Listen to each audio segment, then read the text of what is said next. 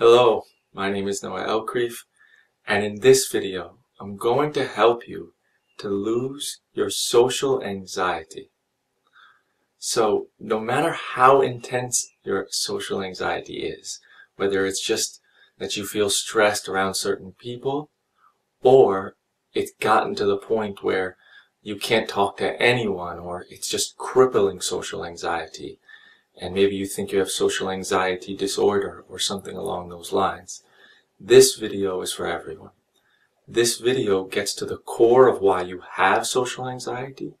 It will explain what social anxiety is fundamentally in a way that you've never heard it before. And it will help you to completely lose your social anxiety if you really get what I'm saying. Right? It's not about losing 10%, 20%. This, when you really get it, as many people do, you will lose all anxiety around people in every situation, right? So, the reason why most people, when they have social anxiety, they can't get rid of it, is because people try to use willpower, effort, practice to get rid of social anxiety. But the reason that doesn't work is because that doesn't get to the core of why you feel it.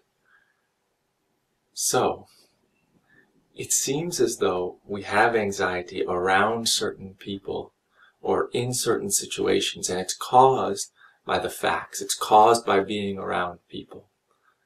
But if you're in a situation and you have social anxiety, the way to know that it's not created by the facts is because some other people in that situation don't have social anxiety. That means it must be created by the thoughts in your head and not the facts. Otherwise, everyone would always have social anxiety in that situation. But in addition to that, even you, in some moments, when you're in a situation, you have social anxiety, and in other moments in that situation, you don't. You forget about it for a moment. So if you can be in that same situation and sometimes not have social anxiety, then it must be the thoughts in your head and not the situation itself. Another way to see that it's your own thoughts is if you're sitting in a room by yourself and you're about to go meet with people, or you're going to have a talk in front of people in a couple of days, you can have social anxiety right now by yourself if you just start telling stories in your head about the situation and what might happen. So now, if you're clear that social anxiety is created by thoughts and not by facts, then we can move on. So what creates social anxiety? Simply the idea that it would be bad if someone had a negative opinion about you. It would be bad if something happened is what creates all anxiety. The thought it would be bad if something happened. So when most people do realize that it's just their thoughts that are saying it would be bad if someone had a negative opinion about me. And then when people see that, they often think it's so silly, but why can't I get rid of it? Why do I feel so intensely scared of just someone's opinion? It doesn't make sense. It's so silly. It's ridiculous. But it's not. It is fundamentally. But in order to lose your social anxiety, you have to see why a negative opinion is hugely important for you. Okay? That's the part that people don't get. They don't understand why a negative opinion has such an impact on themselves. Alright? So, in order to lose your anxiety, what we are going to do here is to show you why a negative opinion has an impact on you and how to make it not have an impact on you. Because when a negative opinion doesn't have an impact on you, then you have nothing to be afraid of, which eliminates the anxiety from the core of it. Okay, so now here comes the main part of the video.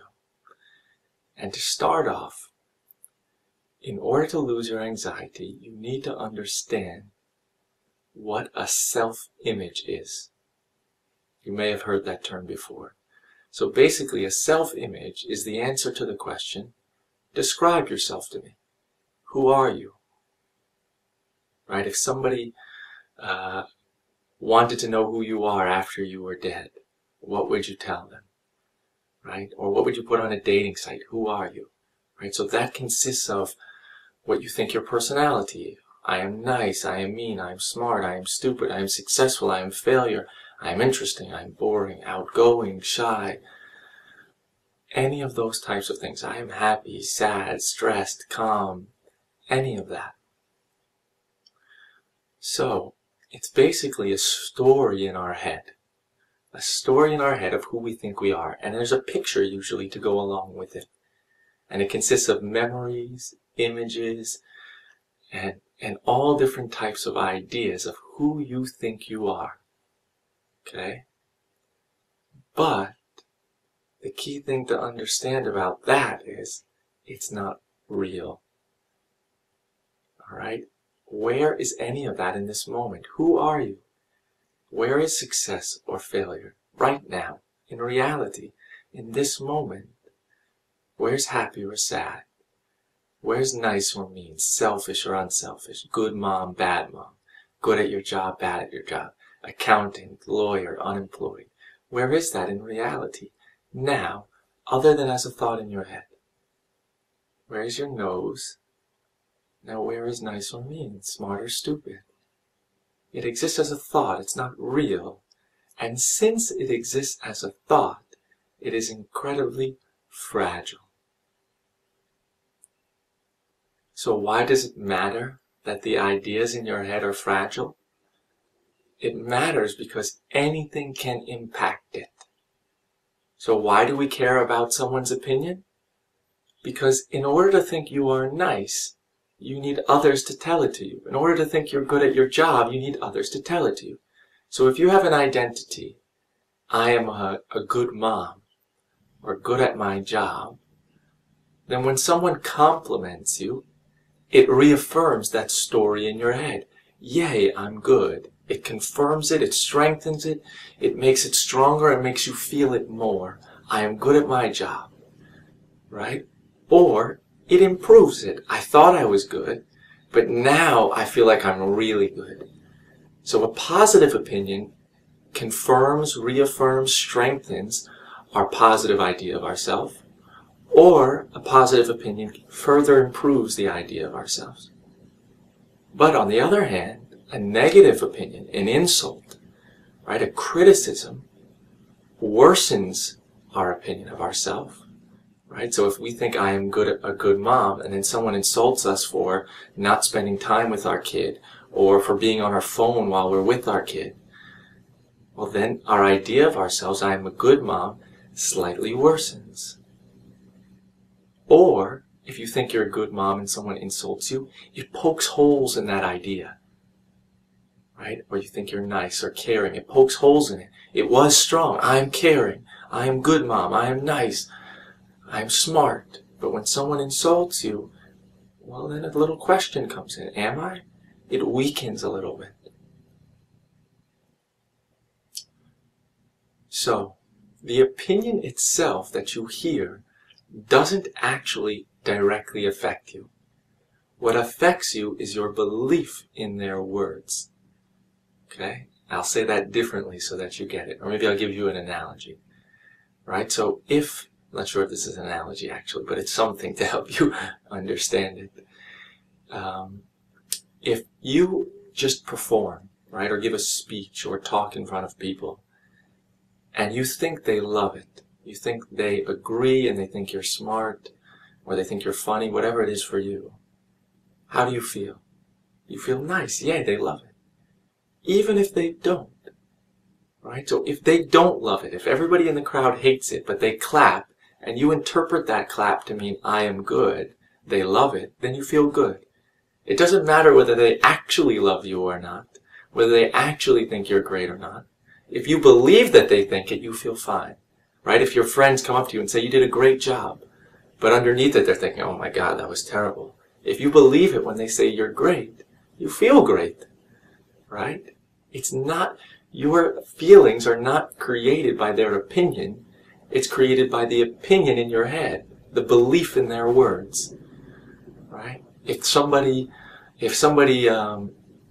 they all think that you're great, right, when you perform, but you somehow interpret their clapping to mean it wasn't loud enough, they would have given me a standing ovation, or I didn't see their facial expressions to be excited. You can feel bad even if they love you and think you're amazing.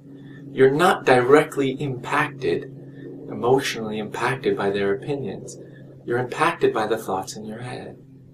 Maybe I'll say that differently. I'm not sure if that was easy to understand or not. If you walk down the street and some random stranger who looks like not a credible source of information comes up to you and says, "You're terrible at your job," how do you feel? Well, you probably feel nothing, because he doesn't know what job you're in or whether you're good at it or not. But if somebody else, let's say your boss, says you're terrible at your job, or your coworker, how do you feel? Well, you probably feel bad, sad, hurt, disappointed, angry. But in both situations, you heard the exact same words. You're terrible at your job. Exact same words. So if the words themselves impacted you, then you would have the exact same emotional impact in both of those scenarios. But yet that wouldn't be the case. So why not? Because in one scenario, you didn't believe what the person said. In the second scenario, you did. So the reason why others' opinions impact us is when we believe them to be true, we feel it. And when we don't believe them to be true, we don't feel it. And the reason why social anxiety is so common in our society, right, is because even if you have an incredibly positive self-image, you still worry about others' opinions. No matter whether you have a negative self-image or a positive self-image, you are affected by others' opinions. If you have a negative self-image, you look to others' opinions to improve your idea of yourself, to go from stupid to smart, failure to successful, from unhappy to happy, from unlikable to likable, ugly to beautiful, right? So you look to others' opinions to tell you that you're great at your job, to tell you that you're nice, to tell you that you're caring, right? To improve your idea of yourself. And if you have a positive self-image, right, you think you're amazing, you think you're wonderful at your job, you think you're all these things, you have to maintain it. It's not real, it's not stable, it can't be held in your hand and just held on to. I know I'm good. I know I'm smart. I know I'm caring. No, you believe it. I know this is a hand. You believe you're smart, nice, caring, good at your job, good mother, good any of those things. So others' opinions, if they insult you, if they break up with you, if they reject you, if they fire you, if they criticize your project, then all of a sudden your idea worsens or isn't so positive, or they cast doubt in the positivity. So you have to worry about others' opinions. To give you an analogy, it's like if you have a small house, a negative self-image, you need the help of others in order to improve it, in order to build the house to be bigger. So you have to worry about what others are doing. And having a positive self-image is like having a big house, but you have to worry about others tearing it down, both of which create anxiety. So if positive self-images and negative self-images both worry about others' opinions, what chance do we have of losing our social anxiety, or worrying about others' opinions? Well, the cause of this issue, you could call it, the cause of this anxiety is simply a misunderstanding, a confusion that the story in our head is who we are. Right? The imaginary idea, I'm nice, I am mean, I'm caring, I'm uncaring, outgoing, shy, any of those stuff, as who we are is an idea. It's imagination, confusion. To illustrate this, there's a joke that I heard from Seinfeld. I don't know if you know Seinfeld. He's a comedian from New York, so I like him. He tells a joke, which is, what is it? Oh yeah. Do you know what the #1 fear in America is? It's the fear of public speaking. Do you know what the #2 fear in America is? It's the fear of death. That means for the average American, if they had to go to a funeral, They'd rather be in the casket than giving the eulogy.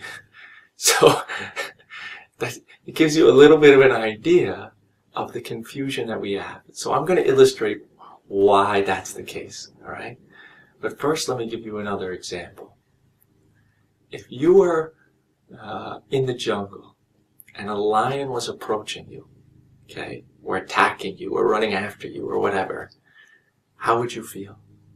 Well, you would feel afraid, fear, right? Your heart would be pounding. There would be pressure in your chest. You would feel tension in your chest, right? Fear, anxiety, that response in your chest. Now, if you had to go speak in public in front of 1,000 people, or something along those lines, what would you feel? You would most likely feel the exact same feeling in your chest, the feeling of fear. The same intensity, the same everything. For most people, that's the case, especially the ones who are probably watching this video who have social anxiety. So why is that? Why are we as afraid of a lion, or as afraid of people's opinions, people in an audience, as we are of a lion attacking us? And it simply comes down to one little confusion, and that is, the story in my head is who I am. So when we're speaking in front of people, we're afraid of losing the story of ourselves. We're afraid of getting hurt. So why are we scared of others' opinions? What is it? Why are we so scared of it? This is the most important bit. Why are we scared? And there's 3 fundamental reasons. 3. Okay? 1.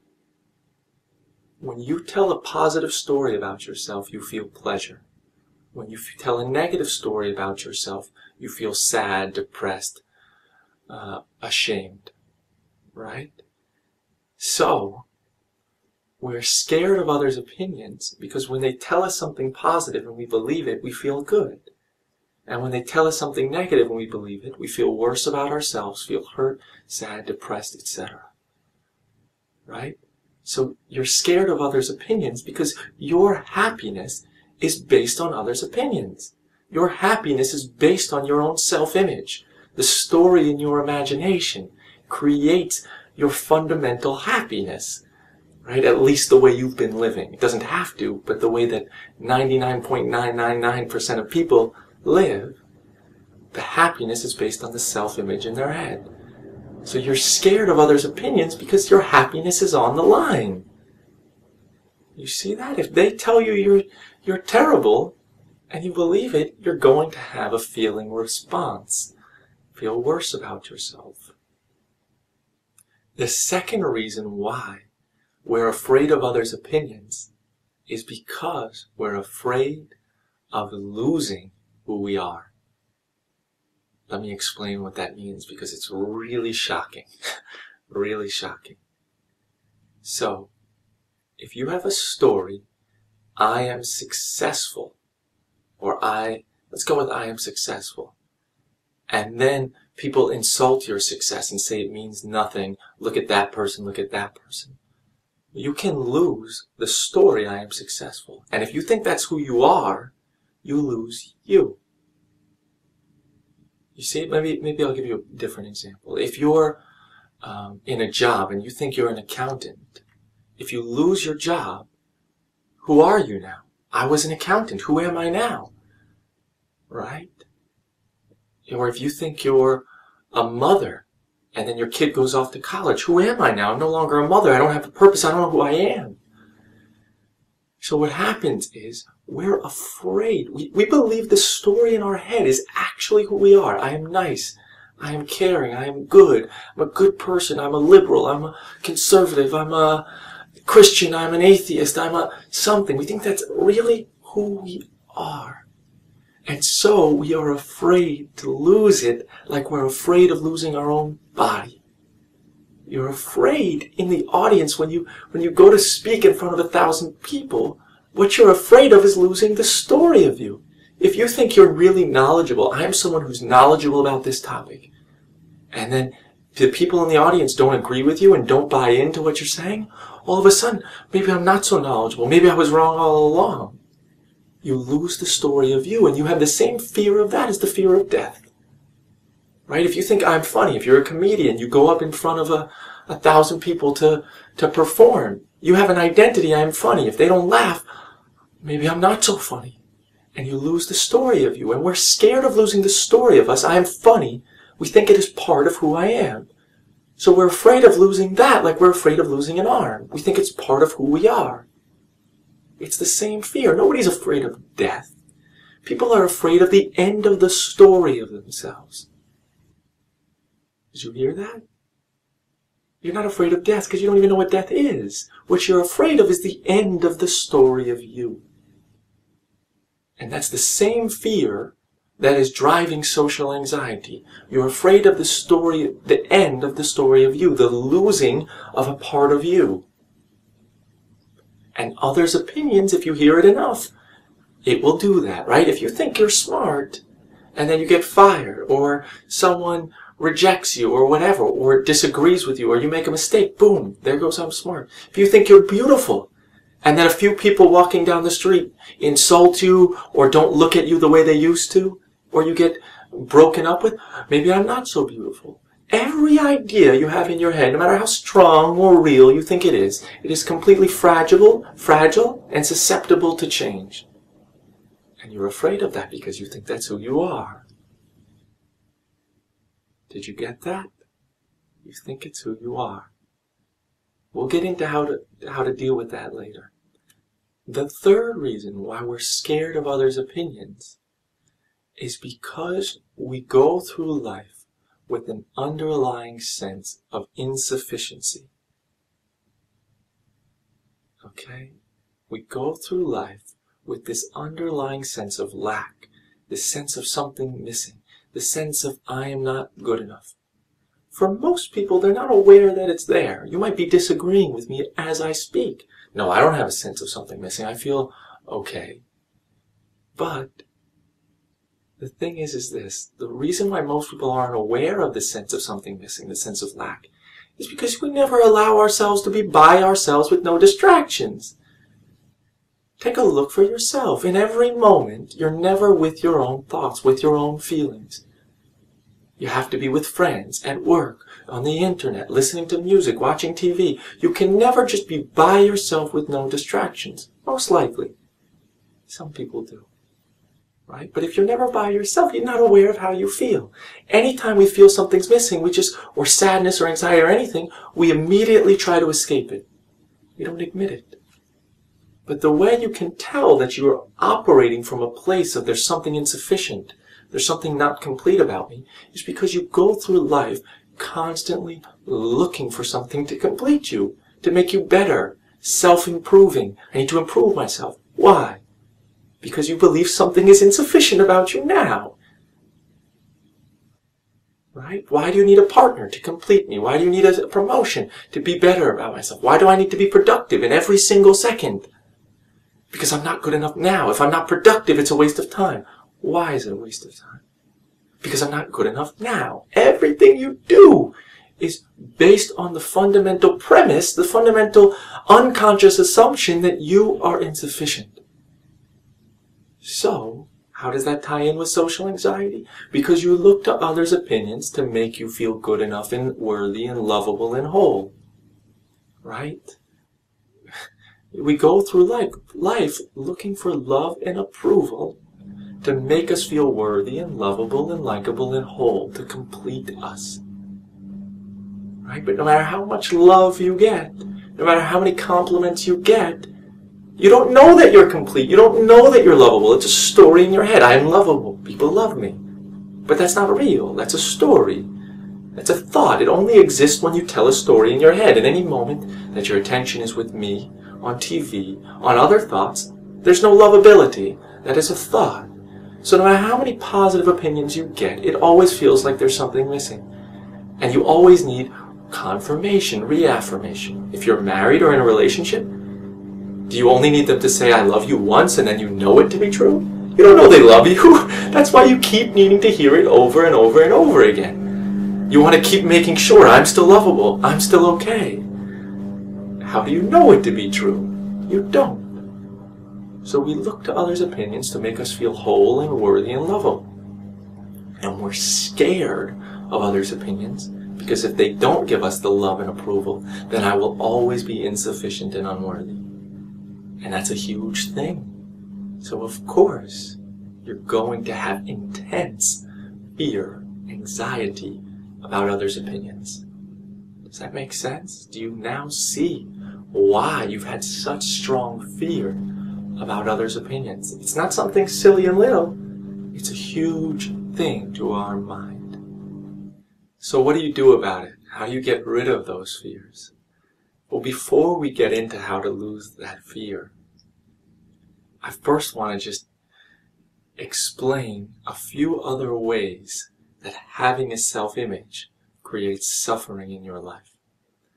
So when you have a negative self-image, right, you have depression, worry about others' opinions, you'll always feel the need to be productive because you're trying to get better, right? You feel ashamed, you judge yourself, you judge others. You have goals, right?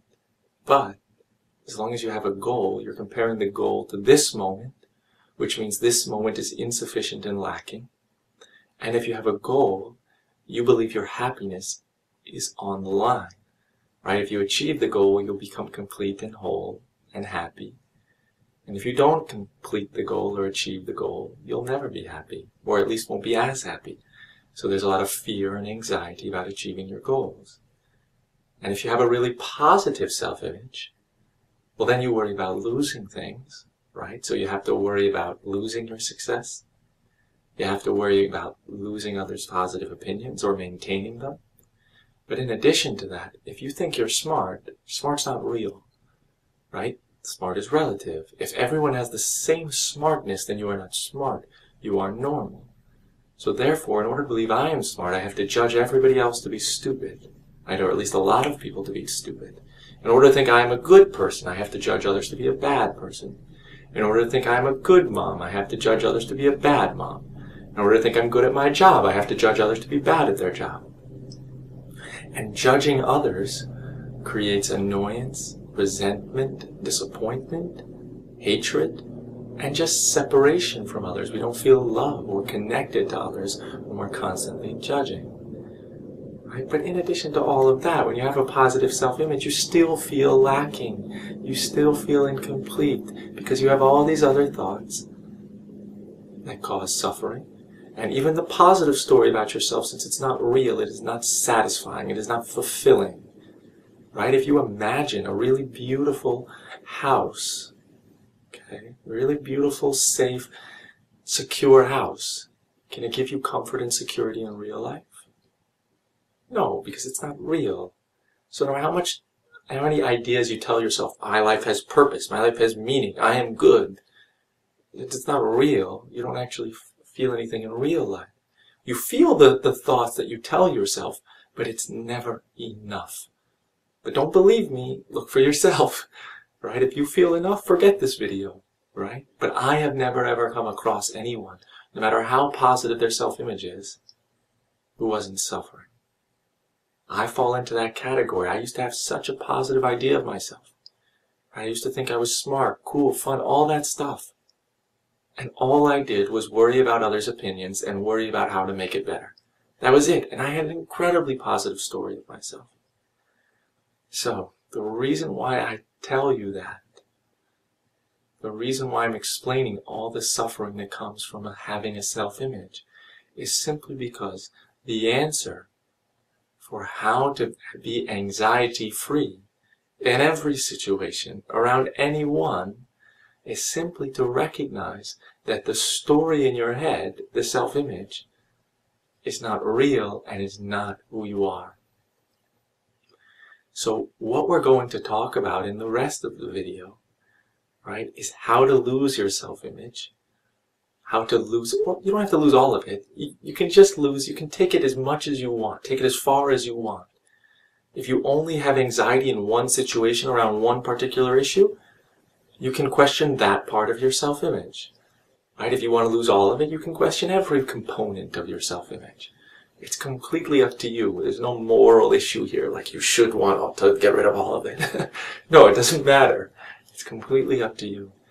But basically, when you lose the self-image, when you recognize that these stories of you aren't who you are, all of a sudden you're free.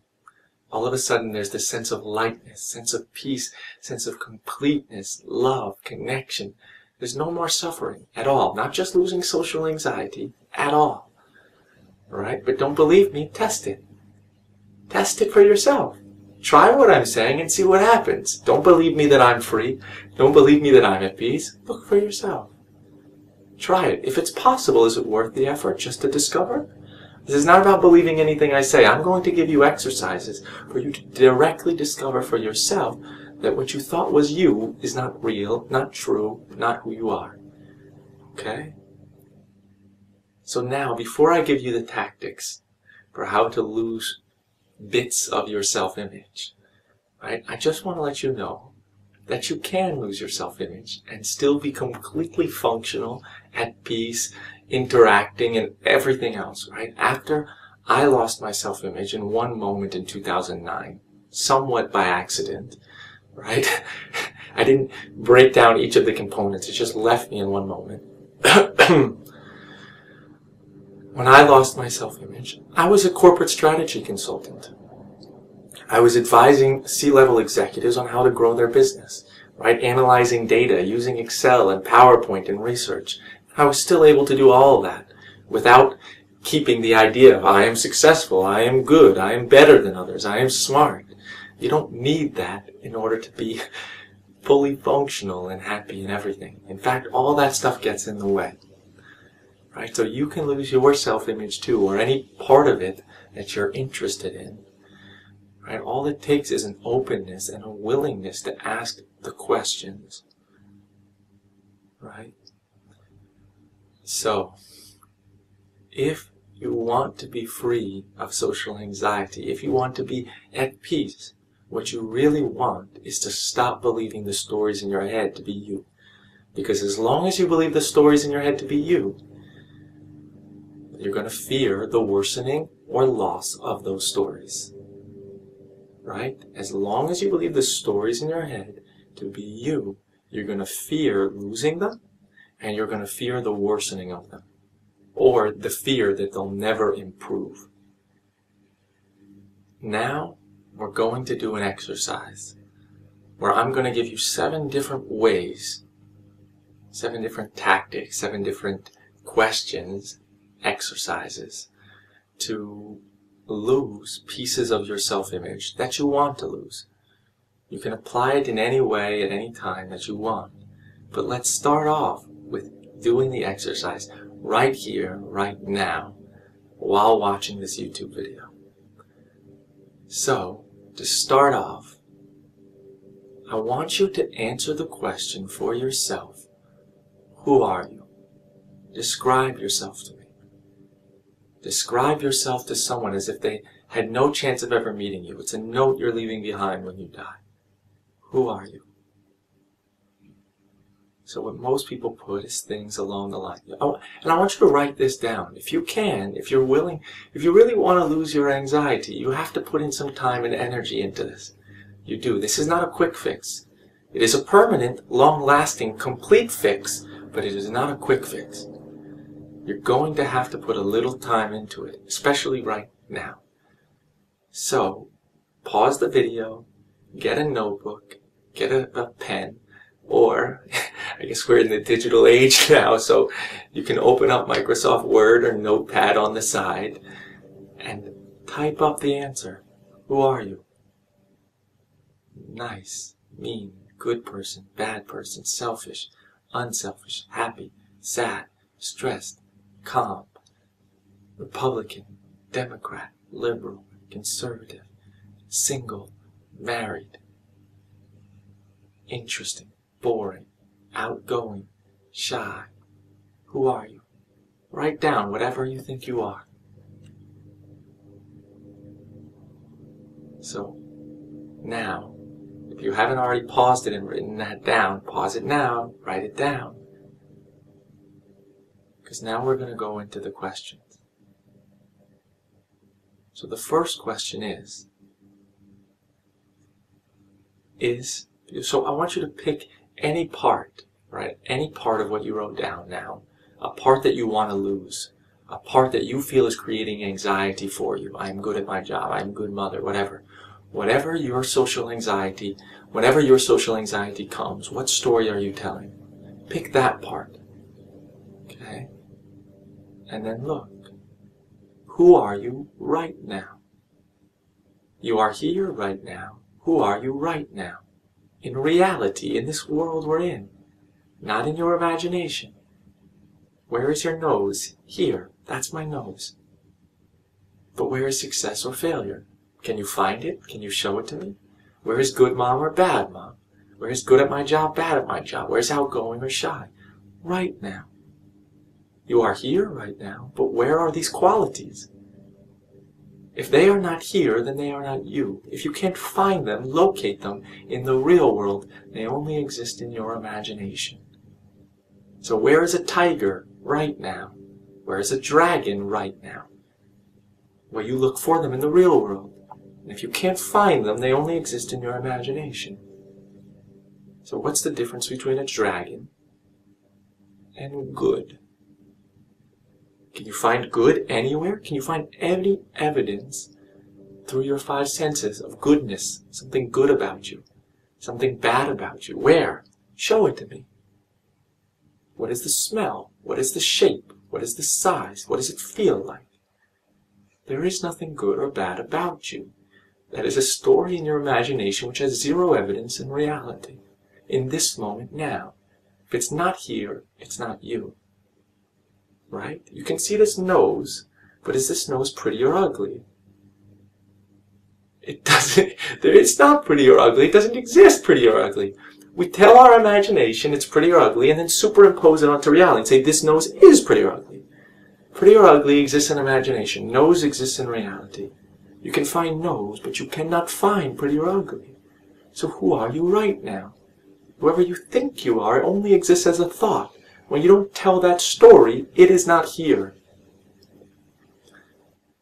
You may think, but it was there before. Well, if you ate a slice of pizza yesterday, the pizza was right there in front of you, but where is it right now? It was real maybe, right, a day ago, but it's not real now. It's not here. It only exists in your imagination. And if you are here and it is not here, then it is not you. Okay? Does that make sense?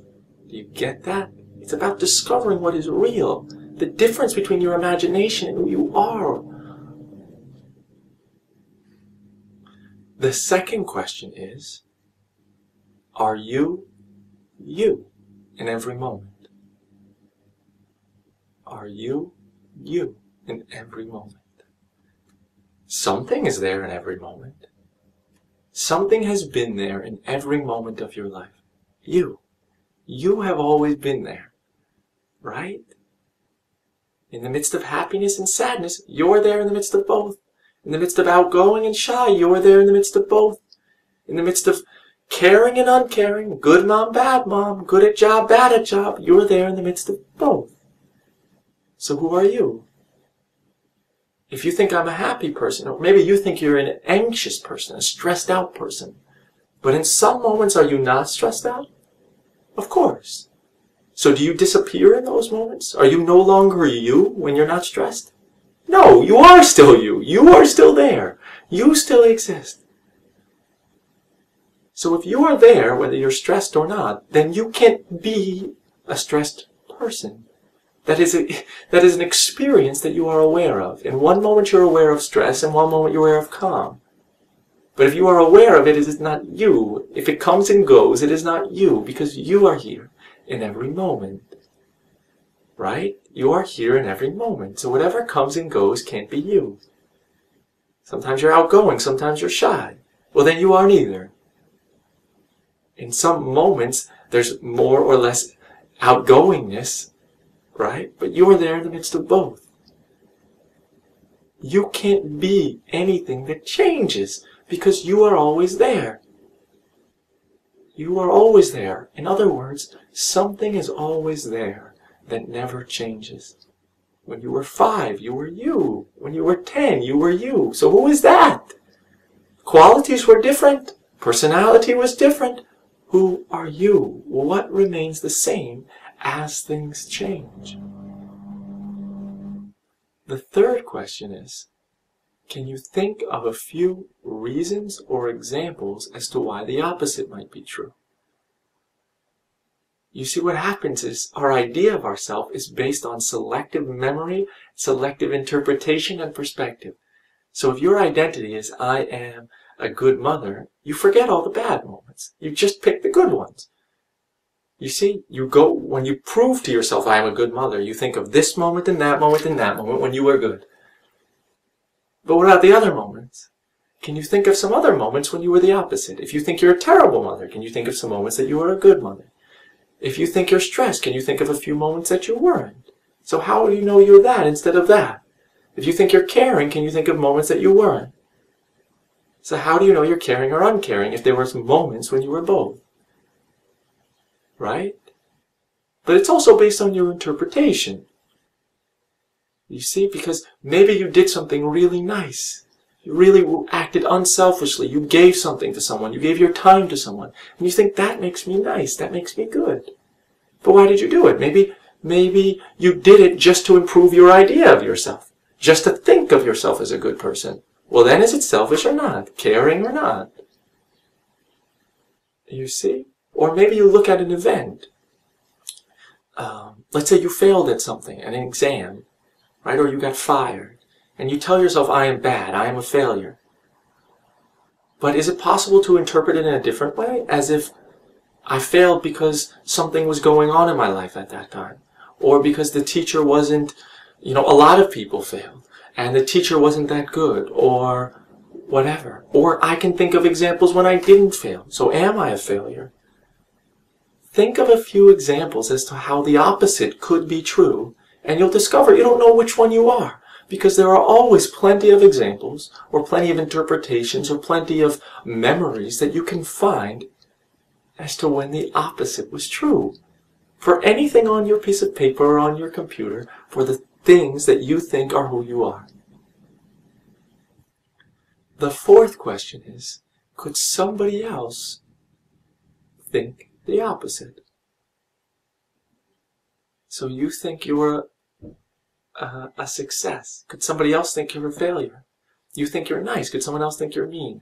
You think you are good at your job. Could someone think you're bad? You think you're interesting. Could someone think you're completely uninteresting? Any idea you have about who you are, somebody else could think the exact opposite. You think you're ugly. Someone could think you're beautiful. You think you're boring. Someone could think you're so interesting. You think your life is a mess. Someone could think it's completely under control. Whatever you think, someone could think the opposite. So how do you know your perspective is somehow true? It's like going to a movie and saying, that movie sucked. And then when someone says it's good, you say, well, you must be crazy because it sucked. No, that's your perspective. It's not actually the movie. The movie didn't suck. Your idea in your head said it sucked. Or instead, you could go to the movie and say, come out of it and say, I didn't really enjoy that. And when someone says, I really did enjoy it, you say, oh, look, I guess we have different perspective. The movie wasn't good or bad. We just each relate to it differently. So you think you are pretty or ugly, nice or mean, but you are not. Everyone will have a different perspective on what you are, a different story of who you are, none of which is actually you. Just because I think the movie is boring doesn't mean it is. Just because I think the movie is funny doesn't mean it is. The movie is separate from the perspective. The fifth question is, were you you before you had whatever you think you are now? So if you think you're a stressed person, were you you before you had stress? Were you you before you were a mom? Were you you before you were an accountant? Were you you before you were a helper? Were you you before you were something? Whatever you think you are, there was most likely a time when you were not that, before you got it. So were you not you before that? You think this is now you, but you were you before that. There's something that's there that was you before that, during it, and afterwards. If you lose your job, are you no longer you? If you stop being a mom, are you no longer you? If you lose your stress, are you no longer you? The story of you has changed, yes. But you are not different. You see, if you think you're a lawyer because you're doing this all day. No, that's just how your hands are moving. You are not a lawyer. You think you change if you do this, become a customer service representative? Whether you're doing this or this, your hands are moving. You don't change based on how your hands are moving. Your job changes, but not you. You see the difference?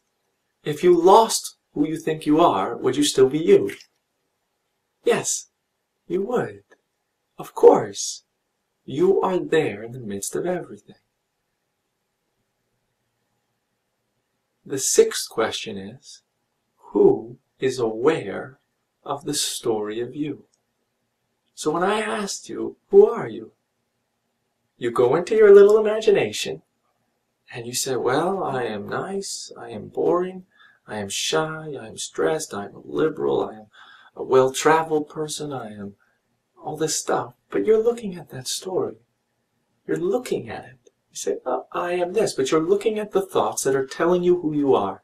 You're looking at these pictures in your imagination who are telling you who you are.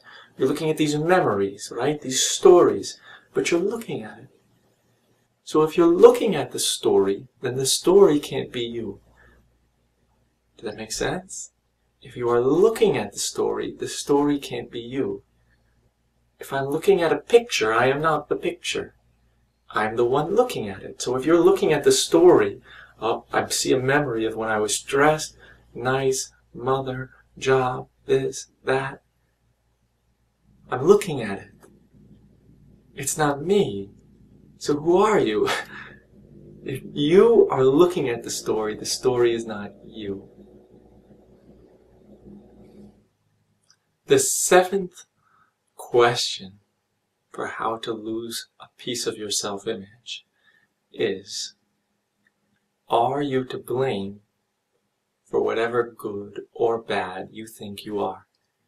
So if you think you're successful, how did that happen? Was it up to you? Were you in control over that? Or you think you're a failure?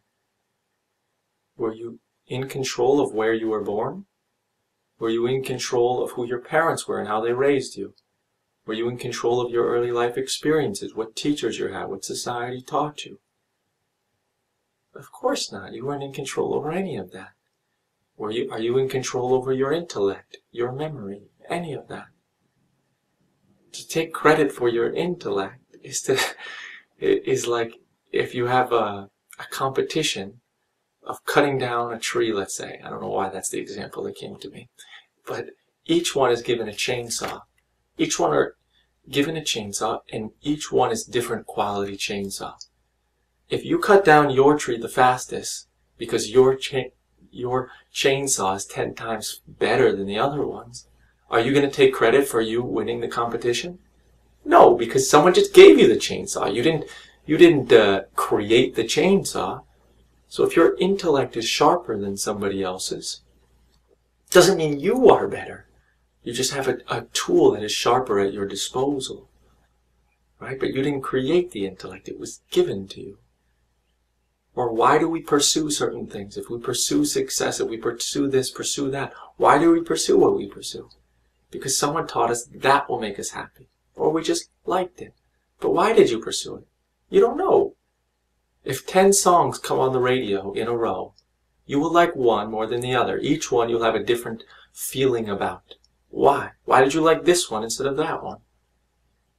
It's not up to you. You didn't control that. How much effort you put into something, is that up to you? What you put effort into is based on what you value, right? And we value our happiness more than anything else. So we put time into what we enjoy or what we think will make us happy, and we don't put time into what doesn't make us happy or what we don't think can make us happy. But most people aren't aware that achieving their goals can't get rid of the thoughts in their head, right? So it can't make them happy. And most people aren't aware when they're procrastinating or not doing something, they're really avoiding the thoughts that pop up when you do it. When you do that thing you're procrastinating doing. So we don't even control the effort that we put forth. But on top of that, if 10 people put an hour or 10 hours towards studying for an interview, some people will get in, some people won't. It doesn't matter what effort you put in, or 10 hours towards an exam. It does matter what effort you put in, but that doesn't determine the outcome. If 10 people put in 100 hours towards golf, each one's going to end up with a different level of skill. If you put in 100 hours towards an exam, each one's going to get a different score. It's not up to you. We don't control the outcome of our effort. We don't control what we pursue. We don't control how much time we put into it, any of that sort of stuff. You see it where if you were mean in a given moment, why were you mean? You think, I'm mean, I did it. But you didn't pick what thoughts enter your head, and you didn't choose to believe them. You automatically believed them and operated on it. You weren't even aware of what thoughts popped up in your head or aware of what you were doing. If you had a choice, be nice or mean, you choose nice because it's much more enjoyable. If you had a choice of what thoughts pop up in your head, you'd never put the negative ones there. If you had a choice of how you feel, you would always feel happy and never feel sad. So you constantly blame yourself for how you feel and how you act as if you were in control. So if you think you're a stressed person, you think, I am making myself stressed. But you are not. It just happened. You were trained to pursue happiness from others' opinions and by improving the imaginary story of you. So that's how you pursue happiness. You didn't decide that. You didn't make that happen. Nobody probably ever taught you that the story of you is imaginary and that you don't have to be impacted by others' opinions because it all comes from believing stories in your head. So how are you to blame for your anxiety when you didn't control any of the factors that create your anxiety? You see, nothing means anything about us. When we recognize we're not in control, we didn't do it, we're not to blame for it. If you look outside and you see a car accident, you don't feel bad about it because you didn't create it. You're not in control over how the cars move. The same is true when things happen to you. If you fail, it's not your fault. You did your best and you don't control the outcome. If you have anxiety, you didn't control the outcome. And if something works out, you didn't do it. I didn't get rid of my thoughts. I didn't get rid of my self-image. It just happened. If I take credit for that, then I'm going to judge others who weren't able to achieve it. Achieve it. As if that's a thing. So, that's it for the 7 ways. There's many other ways, but I'm only going to speak about 7 here because, you know, this video has probably already been like an hour more or less. So, I hope you enjoyed the video. And more importantly, I hope it had an impact on you. I'm sure that it helped you to see what's creating your anxiety, but the impact that you get from it moving forward in your life, right? The relief of social anxiety, the relief of all the suffering created by having a self-image will only happen if you really want it, you're really open, you really put time into questioning it. When you have anxiety, or even when you have pleasure from someone's positive opinion, question it. Am I to blame? Could the opposite be true? Question it.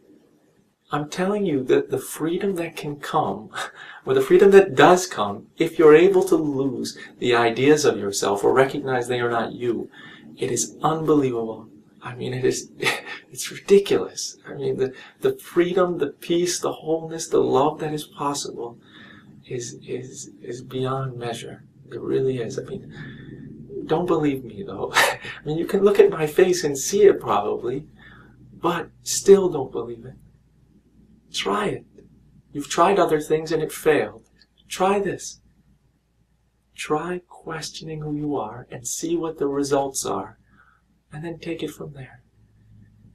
So I'd love to hear from you. Please, if you have a question about this video, if you have something you're unsure about or something, there's probably things in this video that brought up stuff. Well, if I do that, then this will happen, and that's like this, or that's like that. Bring it up. Say it in the comments, because I'm sure if that thought popped up for you, that thought pops up for others. And I'd love to address it so that other people, when they watch this video, can look in the comments and see that their issue or complaint or problem was resolved.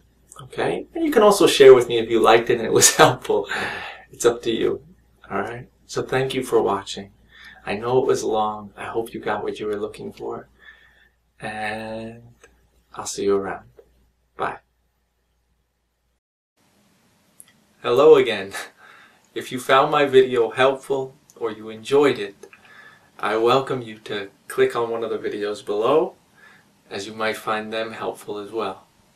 Or, if you want to make sure you never miss another video of mine again, you can click the subscribe button over there. And if you want my free ebook, you're welcome to click the free ebook button over there. So thanks again for watching, and I'll see you around. Bye.